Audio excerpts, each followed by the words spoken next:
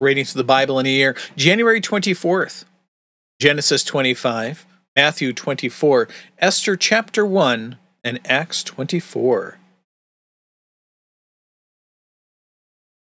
Abraham took another wife, whose name was Keturah.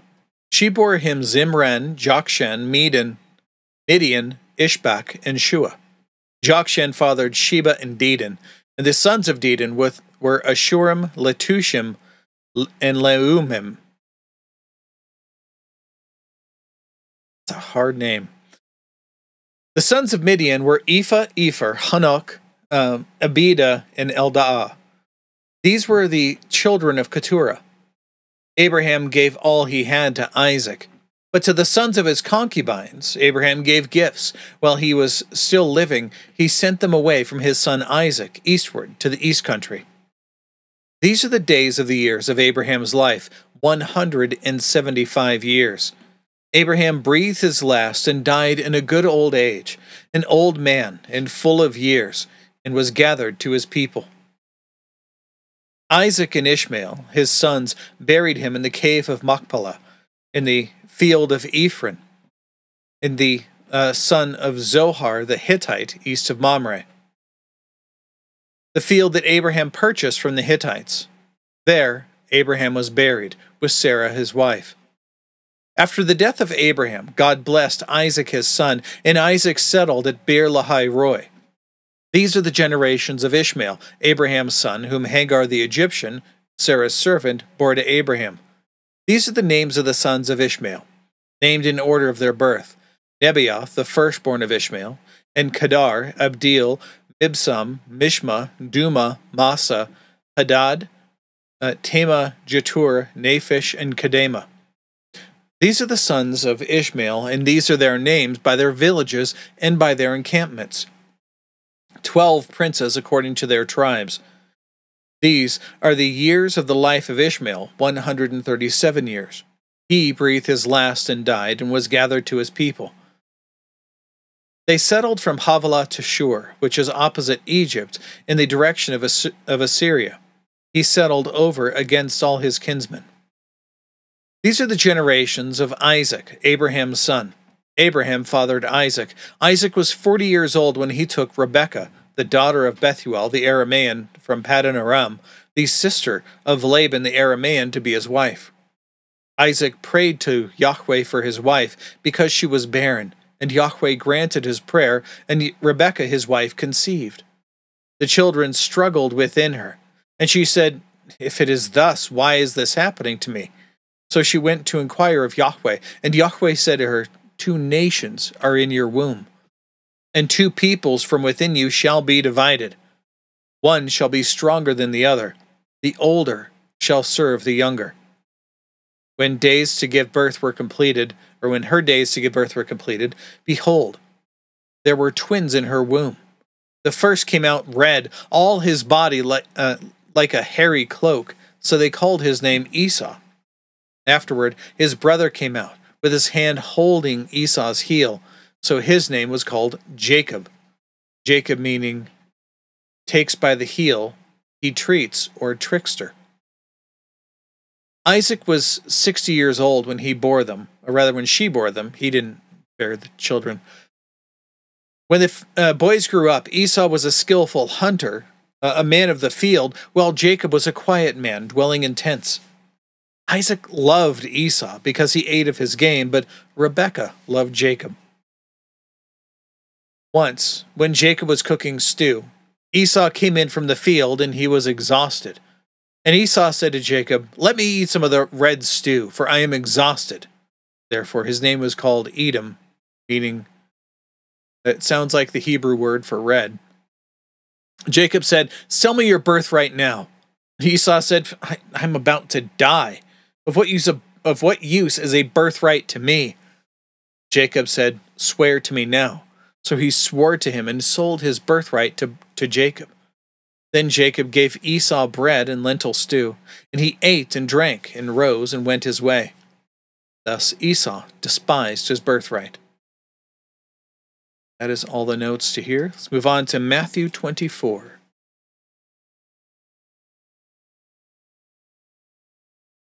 Jesus left the temple and was going away when his disciples came to point out to him all the buildings of the temple.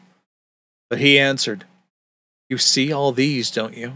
Truly I say to you, there will not be left here one stone upon another that will not be thrown down."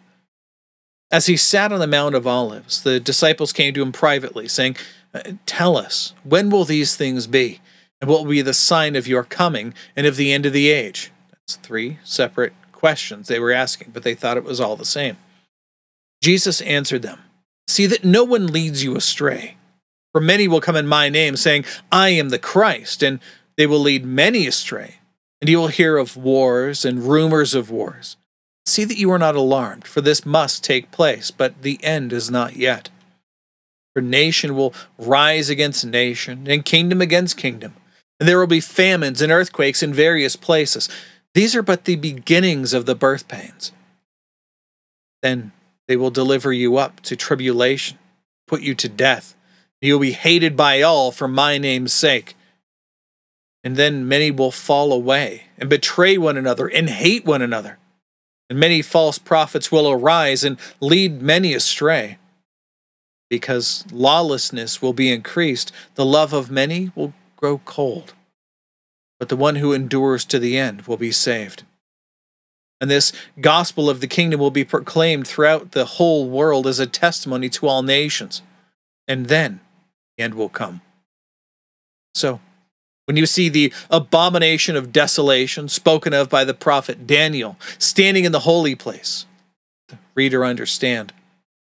Then let those who are in Judea flee to the mountains. Let the one who is on the housetop not go down to take what is in his house, and let the one who is in the field not turn back to take his cloak. And alas, for women who are pregnant in those, and for those who are nursing infants in those days. Pray that your flight might not be in winter or on a Sabbath, for then there will be great tribulation, such as has not been from the beginning of the world until now, no, and will never be. And if those days had not been cut short, no human being would be saved. But for the sake of the elect, those days will be cut short. Then, if anyone says to you, "Look, here is the Christ," or "There he is," do not believe it. For false Christs and false prophets will arise and perform great signs and wonders, so as to lead to astray, if possible, even the elect. See, I have told you beforehand. So if they say to you, "Look, he is in the wilderness," do not go out. And if they say, "Look, he is in the inner rooms," do not believe it. For as the lightning comes from the east and shines as far as the west, so will be the coming of the Son of Man. Where the corpse is, there the vultures will gather. Immediately after the tribulation of those days, the sun will be darkened, and the moon will not give its light, and the stars will fall from heaven, and the powers of the heavens will be shaken. Then will appear in heaven the sign of the Son of Man. And then all the tribes of the earth will mourn, and they will see the Son of Man coming on the clouds of heaven with power and great glory. He will send out his angels with a loud trumpet call, and they will gather his elect from the four winds, and from one end of heaven to the other. From the fig tree, learn its lesson. As soon as its branch becomes tender and it puts out its leaves, you know that summer is near. So also, when you see all these things, you know that he is near, at the very gates. Truly I say to you, this generation will not pass away until all these things take place. But heaven and earth will pass away. My words will not pass away. But concerning that day or hour, no one knows, not even the angels of heaven, nor the Son, but the Father only. For as were the days of Noah, so will be the coming of the Son of Man. For as in those days before the flood, they were eating and drinking, marrying and giving in marriage, until the day when Noah entered the ark. Started scrolling through the notes here on the side, and it shifted where we were. Give me a moment. There we go. Verse 38.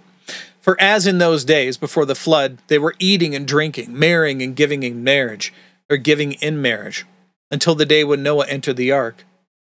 And they were unaware until the flood came and swept them all away. So will be the coming of the Son of Man. Then 2 men will be in one field, one will be taken and one left. 2 women will be grinding at the mill, one will be taken and one left. Therefore, stay awake, for you do not know on what day your Lord is coming. But know this, that if the master of the house had known in what part of the night the thief was coming, he would have stayed awake and would not have let his house be broken into. Therefore, you also must be ready, for the Son of Man is coming at an hour you do not expect. Who then is the faithful and wise servant whom his master has set over his household, to give them their food at the proper time? Blessed is that servant whom his master will find so doing when he comes. Truly I say to you, he will set him over all his possessions. But if that wicked servant says to himself, my master is delayed, begins to beat his fellow servants and eats and drinks with drunkards, the master of that servant will come on a day when he does not expect him, and an hour he does not know, and will cut him in pieces and put him with the hypocrites. In that place there will be weeping and gnashing of teeth.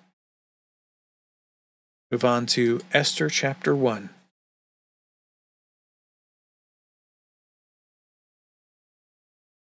Let's go and read the introduction here. The book of Esther never mentions God's name, yet God clearly orchestrated all of its events. A sovereign God ruling over nations and people for his good pleasure. Esther, a Jew living among the exiles in Persia, became queen of the empire in about 480 BC. Haman, a Persian official, sought to eradicate this Jewish minority, but God had prepared Esther, quote, for such a time as this, unquote, chapter 4, verse 14, to save his covenant people. The book was written some decades later to document the origins of the Jewish observance of Purim, which celebrates Israel's survival and God's faithfulness. The author is unknown, but some believe it could have been Esther's cousin, Mordecai, who is a key person in this book. Throughout the book, we see God's sovereign hand preserving his people, showing that everything is under his control. Let's begin. Now, in the days of Ahasuerus, the Ahasuerus who reigned from India to Ethiopia over 127 provinces, in those days, when King Ahasuerus sat on his royal throne in Susa, the citadel, in the 3rd year of his reign, he gave a feast for all his officials and servants. The army of Persia and Media and the nobles and governors of the provinces were before him, while he showed the riches of his royal glory and the splendor and pomp of his greatness for many days, 180 days. And when these days were completed, the king gave for all the people a present in Susa, the citadel, both small and great, a feast lasting for 7 days in the court of the garden of the king's palace. There were white cotton curtains and violet hangings fastened with cords of fine linen and purple to silver rods and marble pillars, and also couches of gold and silver on a mosaic pavement of porphyry, marble, mother of pearl, and precious stones. Drinks were served in golden vessels of different kinds, and royal wine was lavished according to the bounty of the king. And drinking was according to this edict. There is no compulsion. For the king had given orders to all the staff of the palace to do as each man desired. Queen Vashti also gave a feast for the women in the palace that belonged to King Ahasuerus. On the 7th day, when the heart of the king was merry with wine, he was drunk, he commanded Mehuman, Biztha, Harbona, Bigtha, and Abagtha, Zethar and Carcass, the 7 eunuchs who served in the presence of King Ahasuerus, to bring Queen Vashti before the king with her royal crown, in order to show the peoples and the princes her beauty, for she was lovely to look at. We don't know specifically what that meant, like in any real detail. There are some notes on here with some ideas behind it. But we're thinking that there is something weird with it, and we'll get to that right now, verse 12. But Queen Vashti refused to come at the king's command delivered by the eunuchs. At this, the king became enraged, and his anger burned within him.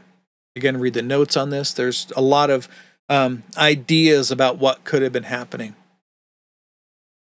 Then the king said to the wise men who knew the times, for this was the king's procedure toward all who were versed in law and judgment. And the men next to him, being Karshena, Shethar, Admatha, Tarshish, Meres, Marsena, and Memucan, the 7 princes of Persia and Media, who saw the king's face and sat first in the kingdom. According to the law, what is to be done to Queen Vashti, because she has not performed the command of King Ahasuerus delivered by the eunuchs? Then Memucan said in the presence of the king and all the officials, not only against the king has Queen Vashti done wrong, but also against all the officials and all the people who are in all the provinces of King Ahasuerus. For the queen's behavior will be made known to all women, causing them to look at their husbands with contempt, since they will say, King Ahasuerus commanded Queen Vashti to be brought before him, and she did not come. This very day, the noble women of Persia and Media who have heard of the queen's behavior will say the same to all the king's officials, and there will be contempt and wrath in plenty.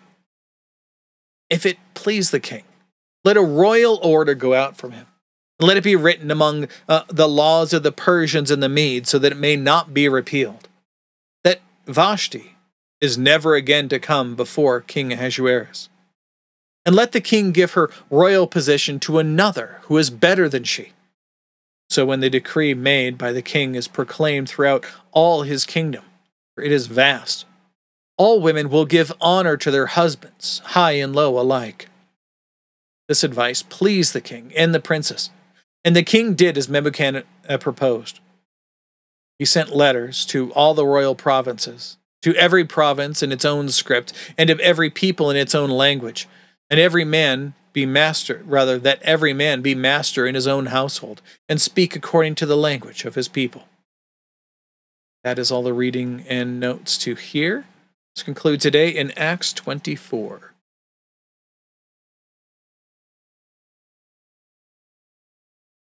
And after 5 days, the high priest Ananias came down with some elders, and a spokesman, one Tertullus, and they laid before the governor their case against Paul. When he had been summoned, Tertullus began to accuse him, saying, Since through you we enjoy much peace, and since by your foresight, most excellent Felix, reforms are being made for this nation, in every way and everywhere we accept this with all gratitude. But to detain you no further, I beg you in your kindness to hear us briefly, for we have found this man a plague, one who stirs up riots among all the Jews throughout the world, and who is a ringleader of the sect of the Nazarenes. That's another name for Christians. He even tried to profane the temple, but we seized him. By examining him yourself, you will be able to find out from him about everything of which we accuse him. The Jews also joined in this charge, affirming that all these things were so. When the governor had nodded for him to speak, Paul replied, Knowing that for many years you have been judge over this nation, I cheerfully make my defense. You can verify it is not more than 12 days since I went up to worship in Jerusalem. And they did not find me disputing with anyone or stirring up a crowd, either in the temple or in the synagogues or in the city. Neither can they prove to you what they now bring up against me. But this I confess to you, that according to the way, again, the Christian life, which they call a sect, I worship the God of our fathers, believing everything laid down by the law and written in the prophets, having a hope in God, which these men themselves accept, that there will be a resurrection of both the just and the unjust. So I always take pains to have a clear conscience toward both God and man. After several years, I came to bring alms to my nation and to present offerings. While I was doing this, they found me purified in the temple, without any crowd or tumult. But some Jews from Asia, they ought to be here before you, to make an accusation, should they have anything against me. Or else, let these men themselves say what wrongdoing they found when I stood before the council, other than this one thing, that I cried out while standing among them. It is with respect to the resurrection of the dead that I am on trial before you this day. But Felix, having a rather accurate knowledge of the way, put them off, saying, "When Lysias the tribune comes down, I will decide your case."